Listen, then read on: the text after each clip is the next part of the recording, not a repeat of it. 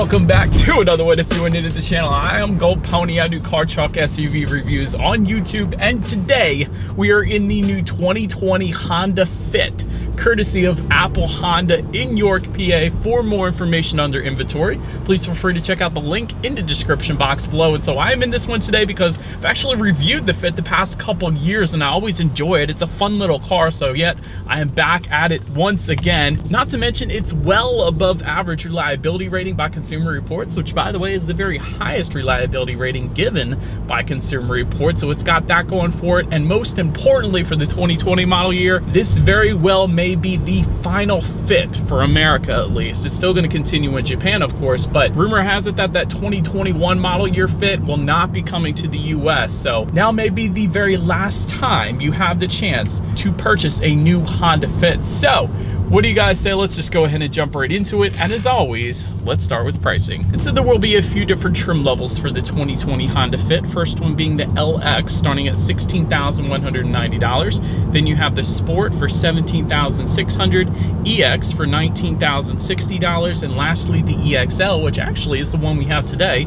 starting at $20,620. And so regardless of trim level though, power plant in this little guy is going to be the same.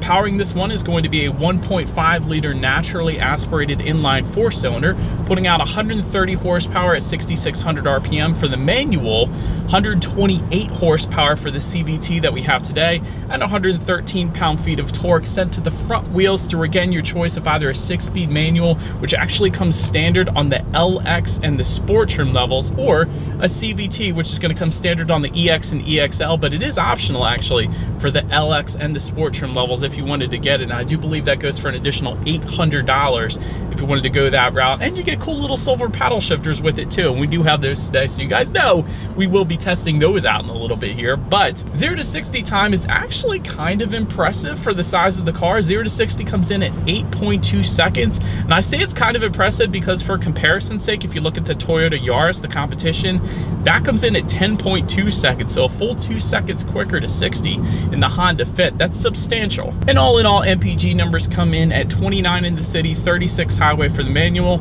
31 city, but still 36 on the highway for the CVT. Either way, of course, taking regular unleaded fuel, aka 87 octane. And so before we do that paddle shifter test or any kind of fun accelerations in this new Fit, did want to mention there are a couple different driving modes. There's one where you just simply slide the shifter all the way to the back, and that is going to be a sport driving mode. It did immediately downshift for me, but it is also going to give me control over the shifting. So like I mentioned, we have paddle shifters here, so it is going to tell me what gear I'm in up here on the gauges, and it's not actually going to shift for me. So that is pretty cool. Although it is a CVT, so it's kind of simulated shifts, but it's still definitely cool that it's there though. But so then the other driving mode I wanted to mention, there is an econ button located just by the driver's left knee. That is something I used quite often when I have my Honda Civics commuting to work on my long drives on the highway. And the best part about that is those MPG numbers that I just gave you guys, they will substantially actually increase with that econ button. Essentially what that is going to do is limit climate control. So it's going to dial back the AC on hot days, and it's also going to limit throttle sensitivity as well. So when you put those together,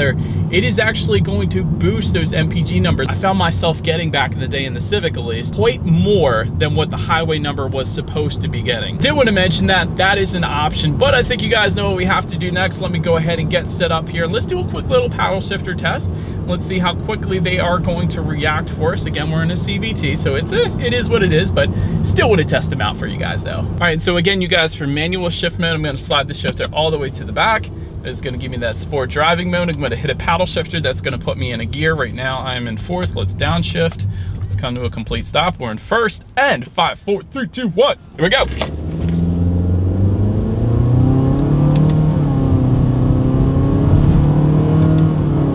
All right, paddle shifters definitely react quite quickly. Again, take it for what it is because we are in a CVT, but they do react very quickly, so that's a good thing. And if anything, if you do want to play around with them, at least they're there for some engine braking. If it were to snow like it often does here in Pennsylvania, you have that so that you don't go hitting the brakes when you're going down a hill like we currently are, and so you don't slide off the road. So engine braking is always a good thing for that reason, but paddle shifters do react quickly, and I do like that they're there on the Honda Fit here. But let's now give control back to the Honda Fit. What I'm going to do is simply just slide it back up into that drive mode here. And let's actually do a quick little acceleration. You can do it in the sport mode, but I'm just gonna put it in that drive mode. Let's do a quick little acceleration here.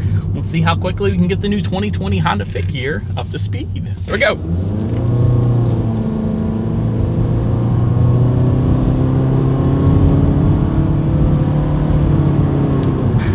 It's not bad. It's pretty much as expected for the Honda Fit.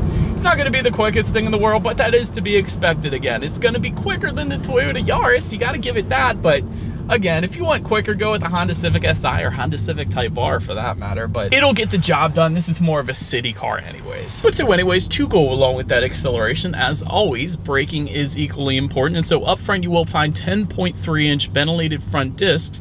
In the back, 7.9-inch rear drum brakes. And that's a pretty standard setup for a subcompact car like the Fit. But nonetheless, braking distance comes in at 126 feet, which it's not the best, but Toyota Yaris comes in at 124 feet. So again, it's kind of expected for the segment, I should say. So it is right on point. It's not going to be the quickest stopping power out there, of course. Again, it's pretty average in this segment, but touching on suspension and handling, up front, you're going to get a McPherson strut front suspension. In the back, torsion beam rear suspension with a 25.4 millimeter front stabilizer bar. And as far as ride quality goes, it feels fine. It feels as expected. Once again, you're certainly going to feel more of the road's imperfections in a car like this, so it's not going to be the smoothest ride, but again, it's as expected. It's right on point for this segment. As far as cabin noise goes, that is definitely more on the pronounced side, I guess you could say, just because the engine is going to be a little bit louder, especially when you hit the gas. Let me hit it for you guys here. Definitely makes a louder sound, and I feel like I have to talk a little bit louder when I do hit the gas, but again, it's not a horrible thing. If that's the extent of the cabin noise that I have to deal with, that's definitely not going to bother me too much, because engine noise is something I never really minded. I kind of like it personally, but as far as steering feel goes, I actually kind of like it. It's not the heaviest feel in the world, so it could be a little bit more sporty. If you want a little sportier of a steering feel, there are options by Mazda, or perhaps the Yaris, I guess, because Mazda kind of made that one. But nonetheless, it is kind of fun. It does kind of feel like a go-kart. I would imagine you would have a ton of fun zipping this thing around in the city, so definitely no issues for me there. Touching on visibility, that is 100% on point. I can see perfectly fine without a doubt out the back of this thing, and it is a super small car as well, so really you shouldn't have any issues whatsoever with visibility. And perhaps my favorite part about visibility, coming standard for the EX and the EXL trim level, it's called Honda Lane Watch. And so essentially what that is when you put your right turn signal on, if you put your left turn signal on, I guess Honda felt like you didn't need it, but if you put your right turn signal on, there is going to be a camera on that passenger side mirror there, and that is going to display what is in your blind spot up on this infotainment screen. So of course it's going to better help you not turn into somebody next to you. So I absolutely love that. That is a Honda specific feature, so well done Honda for that. I got to give you credit there. But that about rounds out the performance segment of this review, you guys. Let's now go ahead and take a look at the exterior of this brand new 2020 Honda Fit. All right, here she is, you guys, the possibly final Fit for the US. Let's go ahead and start up front on this one. To the sides, multi-reflector halogen headlights will come standard across the board for all trim levels. They will of course come with the automatic feature, meaning when it starts to get dark out at night, they will turn on automatically for you there, so you don't have to worry about that. And they will come with daytime running lights as well. Just below those fog lights that you're currently looking at, they will come with the sport trim level and up, so therefore we do have them today. And if you went with that sport trim level, you will find a red accent stripe on the lower front lip, kind of distinguishing itself. That is a little bit sportier than the other trim levels there.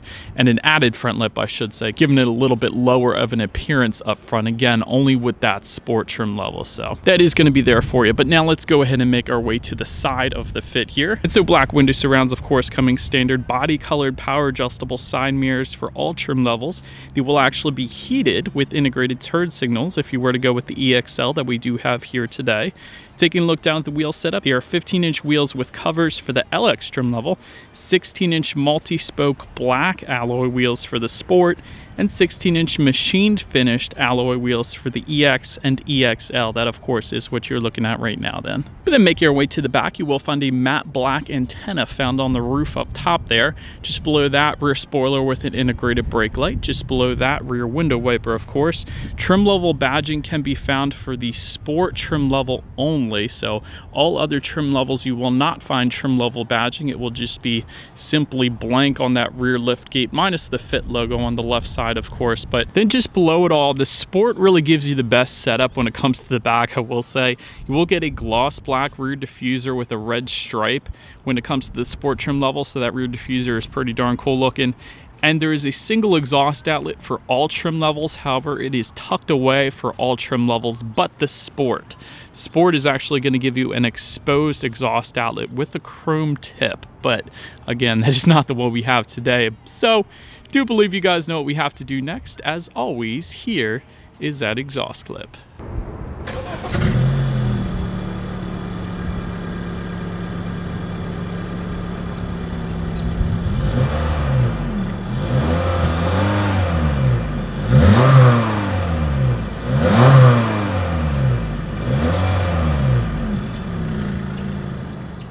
So but now, since we are around back, when it comes to opening the rear hatch of the Honda Fit, there is a button on the key fob to unlock it. If you want, simply use that, or you can just press the unlock button. Either way is perfectly fine. And of course, it is a manual lift gate, so simply just lift up in the back there, and that is how you're going to go ahead and open it up. But once opened up, cargo capacity is going to come in at 16.6 cubic feet. If that was not enough space, there's rear seats do fold down. There is a 60-40 split, bumping that up to 52.7 cubic feet. And since we are back there, there is a cargo area light for all trim levels back there as well, and some cargo area tie-down anchors for the EX and EXL. Was very surprised to see those. Usually you'll find those on SUVs, higher priced SUVs, but not all the time on a car like the Fit, so that is pretty cool. Make your way to the rear legroom. That is going to come in at 39.3 inches, and this really is a huge difference between this and the Yaris. Yaris comes in at 34.4 inches, so a huge difference, night and day there. For reference, I'm at even 6 feet tall. This is how much space I had back there, so I was able to fit. This is the best part about the Fit, though, let me tell you guys. That second row magic seat is indeed magical. Let me explain. There's a couple different things you can do back here. First thing I wanted to mention is those rear seats do fold up like they would in a pickup truck, essentially. And so once folded up, to actually lock those seats in place in that position, there is a black bar you simply just fold down, and that is how you're going to lock it in place, essentially. So if you have a larger dog, a Great Dane or a Mastiff, they might actually be able to fit back there, which is kind of surprising in a car like the Fit. But that's pretty cool. The Honda Fit is kind of like one of those little clown cars where like 100 clowns come out of it and you just don't think it's gonna happen, but it can do it. So anyways, the other thing I wanted to mention with those magic seats with the Fit is you can go into luxury car mode. I'm gonna call it that because it's kind of like that. So if you're the rear passenger and you wanted a leg rest or a foot rest, because luxury cars have those leg rests for the rear passengers, you can kind of do that, honestly. So if you push that front passenger seat all the way up, you take off the headrest and then fold it all the way down, you can then put down that rear seat after it was folded up in the upright position, then fold it back down, and essentially that rear passenger on the passenger side of the vehicle can then put their feet up and relax, and they have a luxury-esque ride like you would have in a Mercedes-Benz or a high-end BMW or something like that. That is absolutely wonderful. I love that the Fit does quirky things like that. But anyways, of course, you have a passenger side seat back mat pocket if you wanted to use that as well. But then make your way to the front seats. Manually adjustable cloth seats come with the LX, Sport, and EX trim levels. You will find manually adjustable leather seating that we have today for the EXL, L meaning leather, of course. And that EXL trim level, by the way, does come with heated front seats as well. That button is located just behind the shifter for both driver and passenger. So it's pretty darn cool in a car like the Fit. And I should also mention, when it comes to those front seats, you will find some red trim accenting if you were to go with the Sport trim level only. Again, the red theme going on with the Sport, of course. But taking a look now at the steering wheel, it is tilt and telescoping. It is leather wrapped for the Sport and EXL trim levels. Otherwise, you're going to get that standard urethane steering wheel. Then when it comes to the startup, let me first start by showing you guys the key here. You do have your Honda logo on the one side, and when you flip it over, lock, unlock, and again, that button to unlock the rear hatch. But it is actually all a push button start for the EX and EXL trim levels. I will say the LX and the Sport will not get that. They'll get the turnkey ignition, but we do have that bright red push button start today, paying homage perhaps to the old Honda S2000, which kind of pioneered the push button start trend. But so all I'm going to do here is just simply put my foot on the brake and press that engine start button there. It's simple. Once started up, tachometer is all the way on your left, speedometer is front and center, and you got some useful information on the right as well, including things like how many miles you have left until you hit empty, average miles per gallon. Also your oil life meter displayed in percentage terms, letting you know when you need your next oil change. And by the way, additional information on those gauges can be controlled by using the steering wheel mounted up and down arrows located kind of on the backhand side, right side of the steering wheel there. So I probably didn't describe that all that well, but that is how you're going to be able to search through different information up on those gauges. But now let's go ahead and make our way to overall interior quality. Power moonroof. Favorite part about the fit, coming with the EX and EXL trim levels. Leather wrapped shift knob is going to come with the Sport and EXL. Once again, you're looking at that right now. Floor mats coming standard with the EX and EXL. So Honda's pulling a Tesla ordeal with the bottom trim level, or bottom trim levels not coming with floor mats, but you of course can get them at Walmart or really anywhere, or Honda of course. Overall, indeed, it is a pretty basic, pretty standard setup for the Honda Fit. Just in front of the shifter, you have a 12-volt power outlet USB charging port, and that is how you're going to hook up for Android Auto, Apple CarPlay as well. I'll get more into that in a second. Little bit of storage in front of the shifter, 2 cup holders in front of the shifter. Little bit of storage behind the shifter, along with those heated seat buttons as I was mentioning. And there are some more hookups actually within the center armrest here. There's going to be a 12-volt power outlet and yet another USB charging port as well. So I do like all the hookups, but again, it's pretty basic, but at the same time, that makes it a lot easier to get used to very quickly in the Honda Fit, I will say that. But now let's go ahead and make our way to the tech display. Front and center, 5-inch color LCD screen coming with the LX, 7-inch color touchscreen display coming with the Sport trim level and up, and that's the good one. I'll tell you why here.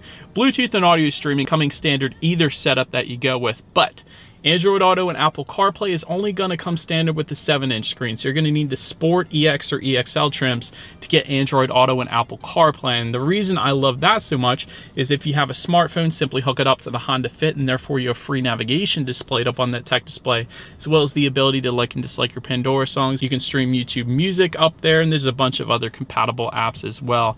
Of course, you can also check out your radio settings up there. And by the way, when it comes to the sound system, you will find 4 speakers and 160 watts if you were to go with the LX, 6 speakers and 180 watts for all other trim levels though. So, do believe you guys know what we have to do next. Let's go ahead and turn on the radio, see what we got playing today, and let's test out the clarity of this one.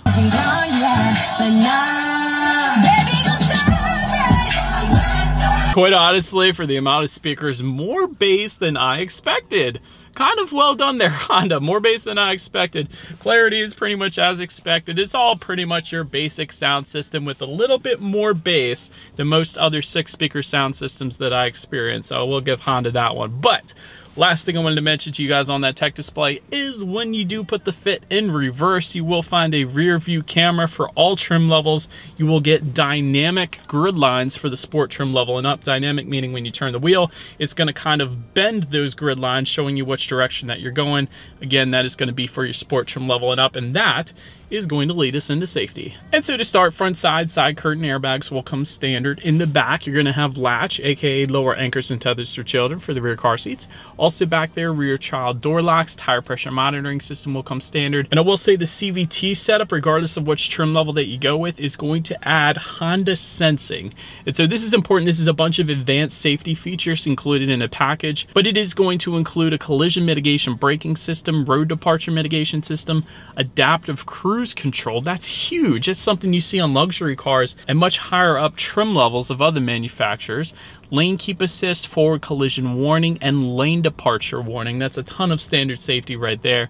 EX and EXL trims are also going to add automatic high beams and that Honda lane watch system I've been telling you guys about. And so overall, when it comes to my final thoughts of what perhaps is the final Fit, if you wanted a Honda Fit, that is the very last time you can get it. If you wanted a new Honda Fit, at least, it is a fun little car to drive, well above average reliability, so you know it's going to last 200,000 plus miles like my Civics did, and that is really a huge selling point right there, to be honest. It is priced well. I absolutely love the second row magic seat. I love that the back seats can fold up like a pickup truck. It makes this thing so much more useful, because if it didn't have that in a small car like this, it wouldn't be as appealing to a lot of people. So that is awesome.